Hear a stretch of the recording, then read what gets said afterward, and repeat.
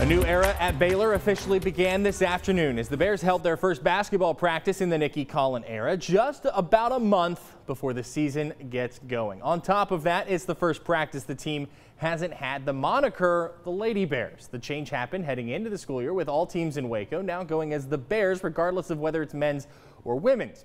Collen says this team will still cherish its remarkable history. It's just time to turn the page. We were the only team that was still carrying the Lady Bear name. It's certainly going to be a huge part of our history, and we're not shying away from that. But I think aligning ourselves with the athletic department.